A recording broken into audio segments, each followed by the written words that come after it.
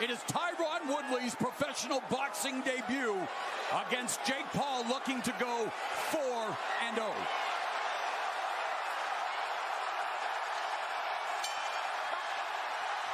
The crowd electric. The action underway. Paul in the orange and black with LED, and Woodley in the white with pink and blue. And immediately, Ariel, when you look at Tyron Woodley coming from mixed martial arts, the guard, the stance, everything is different. This is surreal. We've never seen Tyron in a stage like this before. I do want to point out, Moro, you mentioned the right hand from Jake Paul. His team told me all week, look out for the left. The left will be his undoing. That's the secret weapon we haven't shown yet. There's Paul with a right hand to the body of Woodley. And through an awkward right hand. He will try and get the overhand right in. He has to hope, and Paul would like to counter him when he does it. He has to hope Paul can't counter him. Paul talks a Super Bowl-sized game. This is his own personal Super Bowl, and what an atmosphere here tonight, guys. Yeah, it's astonishing that the energy in this building is pretty amazing. Now, you mentioned that overhand right. He had a lot of success with that in MMA, but that's, of course, when people are anticipating the takedown, it won't work as well in a boxing match, one presumes. Very good point. And there's a double jab through the guard by the bigger Paul before going downstairs with the right. And Woodley told us, you know, he didn't use the jab that much in MMA, but he's worked on it very hard. He's hoping he can use it in this fight. So far, he hasn't. Woodley has to be careful standing straight up. And the big knock on Woodley has been over the last 4 fights, stuck in neutral. Can he feel comfortable out of his comfort zone in this new sport? He has lost 16 straight rounds. We want to see some aggression out of him. Good combination by Paul. Many, Ariel, questioned Woodley's will to continue to fight. It felt like the fire was gone. Maybe this will reignite it. Or he could get lit up and blown out by Jake Paul. Against Vicente Luque, but then he got finished in the first round. So he has to be measured, but we want to see some aggression as well. He's definitely measured here in the opening round. Going to the body with a couple of right hands, but still very robotic, very mechanical early on for Woodley. And Paul using... looks much more comfortable. Yeah, using all of this ring, using the jab, and putting some combinations together so far. Paul working with B.J. Flores, a former title challenger. And Woodley has gotten pointers from the likes of Floyd Money Mayweather, worked with Cuban boxing trainer Pedro Diaz, Eric Brown, so he has his fair share of boxing intelligentsia in his corner and in his camp. Wow, look at the stats, Al. Woodley throwing only 6 punches in the first round. Meanwhile, Paul landed 6 punches while throwing 21. You got him a good winner. I need you to... And we look at the keys to victory for Paul. He needs to counter effectively, and he has done that so far. Control the range, that's another thing he's done, using the jab. And, of course, his big punches, the right hand, that's created most of the 7. As for Woodley, use the jab to get inside. Haven't seen that yet. Can't throw the off-balance right hands. He'll be countered, but he does need to land a big right hand, so he's got to take the chance to do that. He threw one jab and landed the one jab in the opening round, Al, so definitely has to work on that. Well, he was 100% anyway. Yeah. Paul says his goal is to earn people's respect and show people how hard he is working, because he takes this more seriously, he feels, than a lot of pro boxers. Which, again, Jake Paul, as he lands the right hand. But you have to admit, Al, he can market himself a lot better than a lot of pro fighters. Better than almost anybody. Forget pro boxers. I'm fine with giving Woodley a pass for the lack of activity in the first round. New venture for him, first round out of the way. But now this is going to be a very telling round. Is it the old Woodley, or is it the one in 2016 who was pushing the pace? We're about to find out. This fight came about as Woodley was in Ben Askren's corner. Ben Askren stopped in the first round by Jake Paul, and Woodley began, well, to talk a landfill's worth of trash, and now they are talking. So far, fighting a very disciplined fight. Yes. You know? He's using jab, punching from range and doing what, you know, he needs to do to win these rounds. And Woodley just can't get untracked offensively. He's not so far. And I think Paul is waiting for a Woodley charge that is kind of out of control so he can counterpunch. Big size difference between Paul and Woodley. Woodley with the jab, Ariel, early. And you would think the longer this fight goes, it would favor Woodley. He's fought 25-minute fights. Right. Paul has never gone past the second round. BJ Flores, head trainer for Jake Paul, told me we dare him to go 6-7 rounds. That's where we want to beat him because we think he's going to get tired early. Yeah, they think that the sparring he's done with all those good fighters, including John Pascal and a number of others, will be the difference. Some MMA fighters as well. Mike Perry, he's sparred. Yeah, very good point. A minute left here in the second round. Still very much a feeling out process, although Jake Paul has landed some combinations. Tyron Woodley surveying the landscape and gets hit with a right hand to the body, left hand upstairs. Well done by Paul. Place the combination puncher. Now, you know, you temper that with the fact that he hasn't yet fought a pro boxer, but you have to look at it and take it at face value because he can throw good combinations. Meanwhile, Woodley from the Show-Me State of Missouri looking to show up and show out, but trying to get on track here. Less than 20 seconds left in the second. Paul probably weighing 200 pounds right now. It's a very noticeable difference.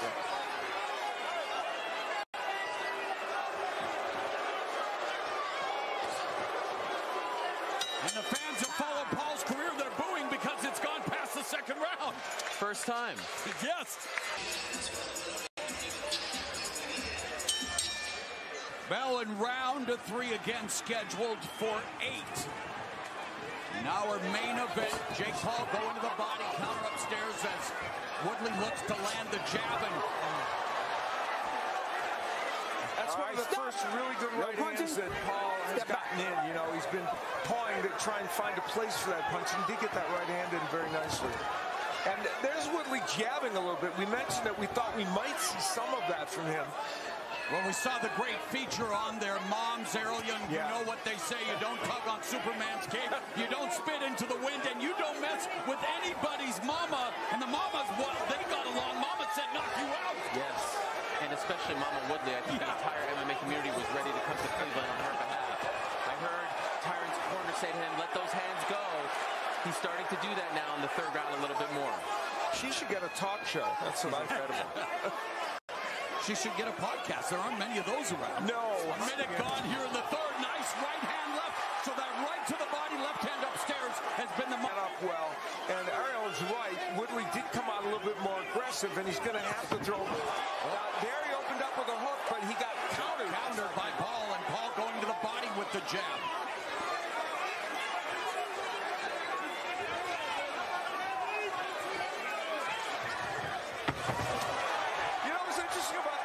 The jab paved the way inside for Woodley, and he almost got a power punch in. Now, not a lot of offense, but as we saw the numbers, Paul with the advantage.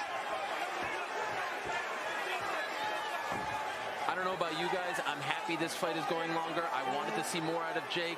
Hopefully, regardless of what happens, he's getting... Lead right uppercut in the right hand, and Woodley shakes it off. Admit it, Ariel, you just want to be a part of a longer fight here, buddy, making your debut. It's about time. Two Canucks were on this That's right, the A-team, baby, the A-team. Under a minute left here in round 3. I feel like I'm in the middle of a Canadian bacon sandwich. We welcome you, Al. No.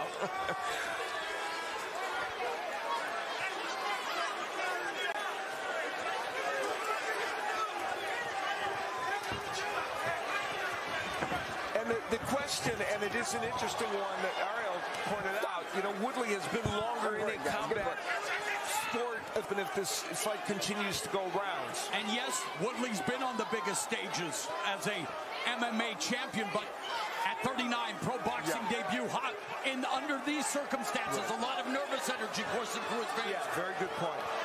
And will that catch up with him?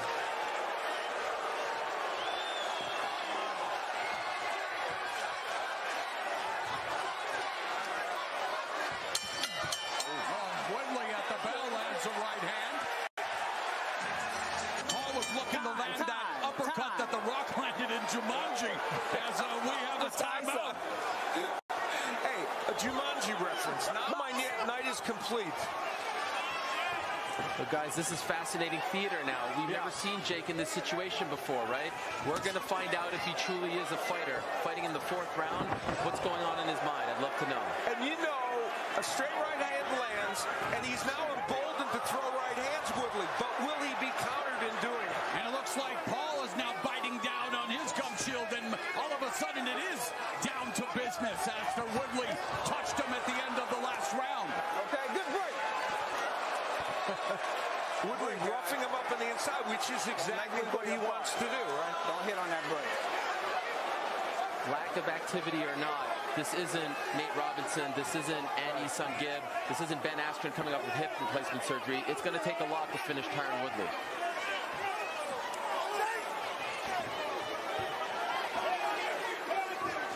Minute gone in the 4th, and I think the big question there's a jab from Paul. Can Tyron Woodley generate offense? How does he do it exactly? And we don't know him as a boxer. How does he do that? It'll take a little more than that. Right hand to the body by Paul. Moving to his left, circling away from Woodley, but right into his power alley, the right hand. And there's an exchange on the inside. Minute and a half left in the 4th. The fascinating part is that Woodley is walking him down. He just hasn't been able to really do anything offensively, but that may come.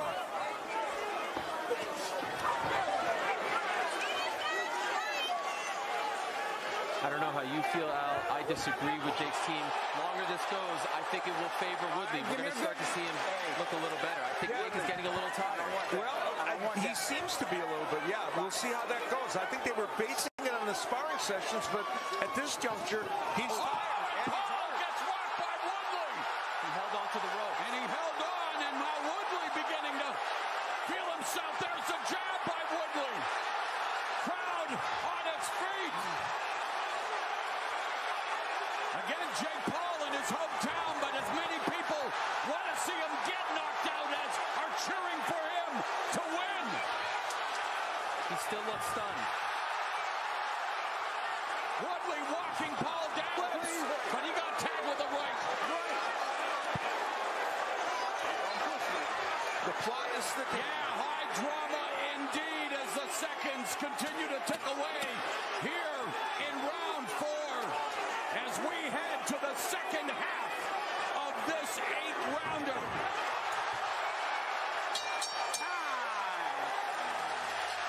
So Paul facing his first taste of adversity.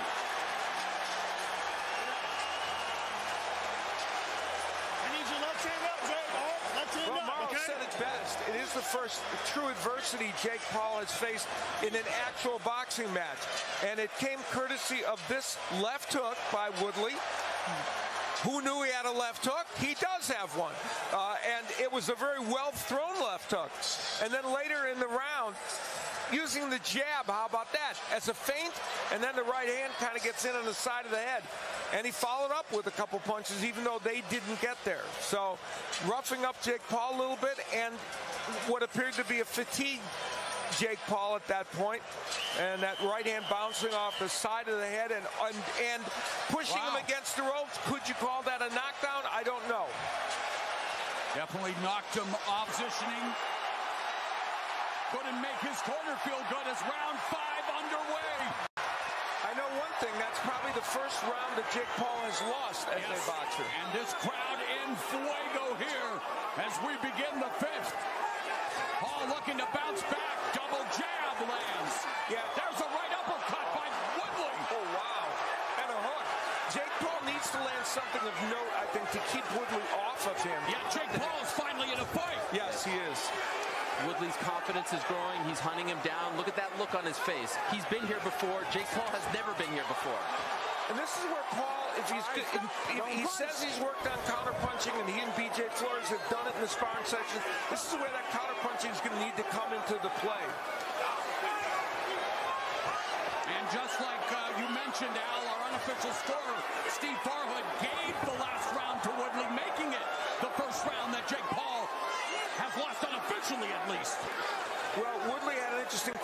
week he said, I'm going to do something that will be internet breaking. We'll see if he is. There's a straight right hand that scores for Woodley. Hands are low. Now back up to a boxing guard.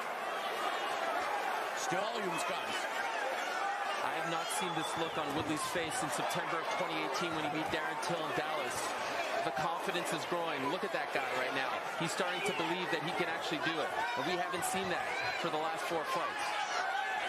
Now, he has not been active in this round, that active in terms of only throwing 12 punches, so he's going to need to be a little more active at laying something. Oh, and that left landed for Paul. The crowd eating up every single second.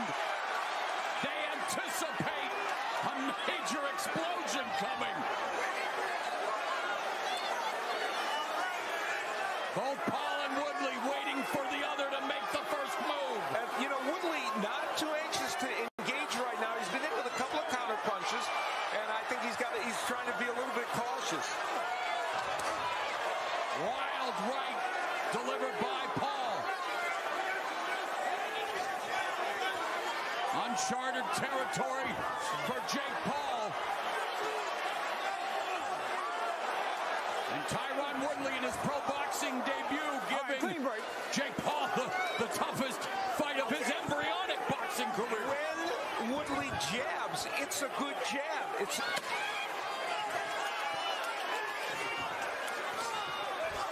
And as noted, trainer Stephen Breadman Edwards says a jab finds rhythms and breaks rhythms. Well, Tyron Woodley had his moments in that last round as well. Throwing a nice uppercut on the inside. And later on in the round, and there you see him trying with the left hook, using the straight right hand that gets home. And that's where a more experienced boxer would have followed up with the left hook. Woodley not at that point yet. And then here's where he and Jake Paul had a kind of a moment with each other. And Jake Paul, I'm not sure what that was, but... Shades of BJ Penn when he licked his gloves back in the day, but there was blood on him back then. Round 6. Jake Paul, Tyron Woodley looking to knock Paul off in his pro boxing debut. Step back. And you know, round 4, in my mind, round 5, a pivotal round in this fight because, and we'll get more from Steve Farley. Yeah, let's bring in our unofficial scorer. Mo, I agree, and Al, I agree that round 5 was the first really close round. I gave it to Paul. I wouldn't argue going the other way. As a result, I have Paul regaining a 3-point lead with Woodley clearly winning round 4. I agree with that, by the way. You know, Woodley's only thrown 89 punches in this fight, and that doesn't mean he couldn't still win by being accurate, but he's going to need to pick up the pace a little bit. Dave Chappelle agrees he's on his feet, encouraging the athletes to go to comedy in the house here. So many luminaries out for this unique night of combat sports entertainment. There's a left hook curling behind the guard. The jab, another jab by Paul on Woodley.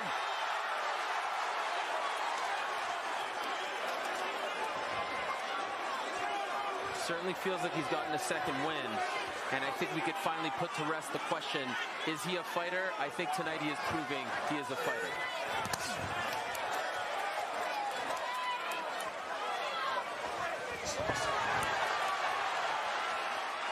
Tyron Woodley very judicious in dispensing punches out. Yeah, that's, I think, could be his undoing here because while he's landed some good power punches, you know, only 15 punches this round, though Paul's only thrown 21, so it's not as if either man has been super busy.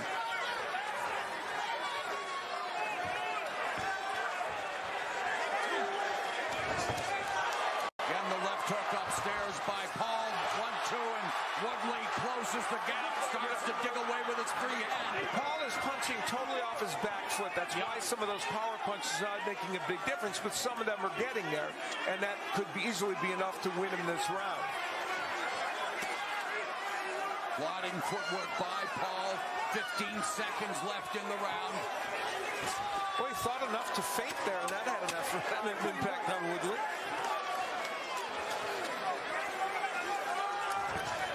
Left hook, Woodley on the attack. Is he going to do a Superman punch there? To number 7.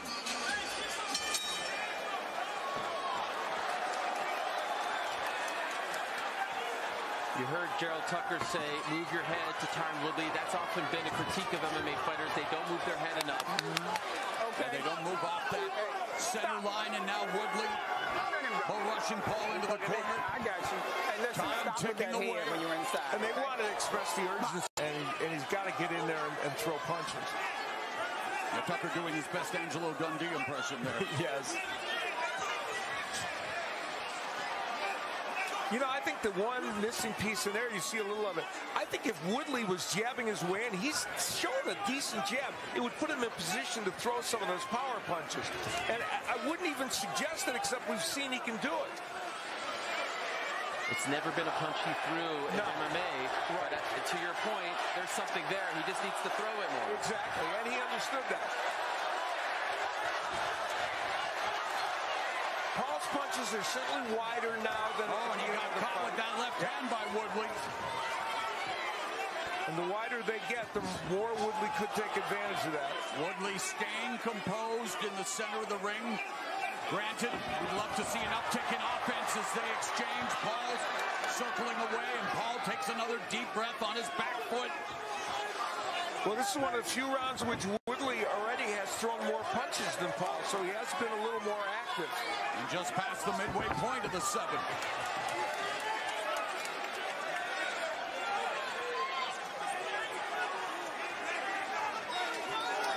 It was billed as Jake Paul's down with 1:10 left in the 7th round. Just over 4 minutes total left in this fight. Al, has Jake shown you anything that has surprised you from his last fight? You were there ringside. Anything new? Well, no. I mean, I think he's showing some resilience in being able to go this distance right now. As the fight goes on, his technique becomes just a little bit there's a left hand that went through the guard for Paul. Neither fighter able to put together sustained attack or combinations as, again, they clinch. Okay, don't punch. And that will eat up precious seconds from the clock. Which does not help Woodley.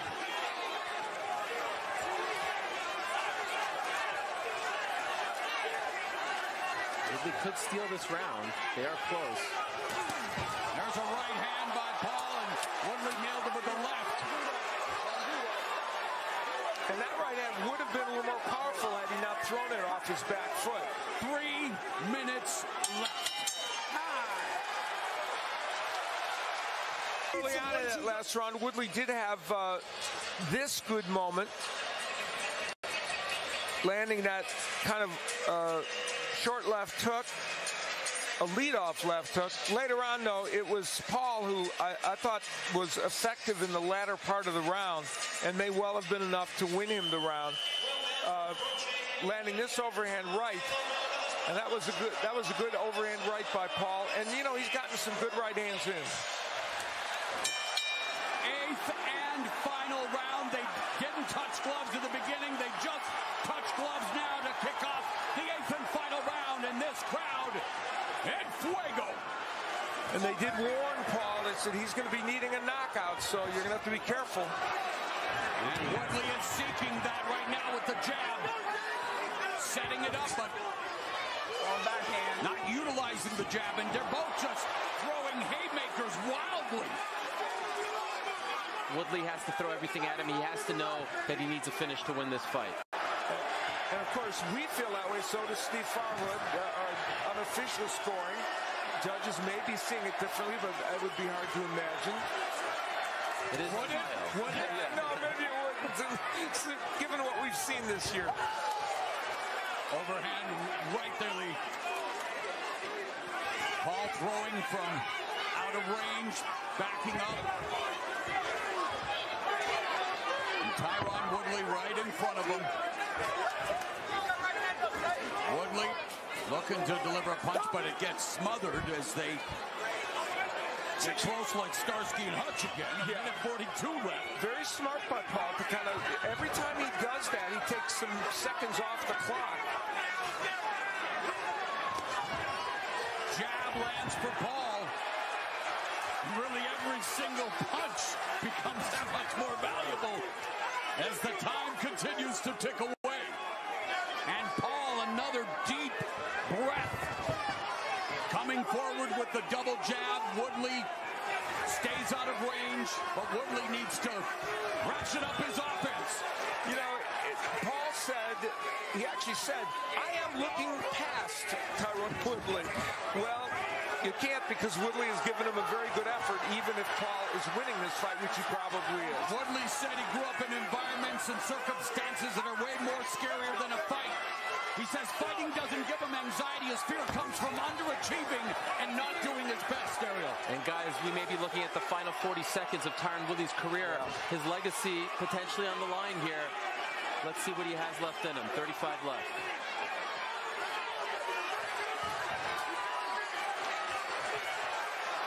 Regardless, I think he has represented himself very well. Yeah, he hung in there and landed some good shots. Landed a right hand. And Woodley might be winning this last round. I doubt that it would be enough to win in the fight. No. Well, they're both winning when it comes to subjecting each other to capitalist punishment. That's for sure, as this fight will go to the judges.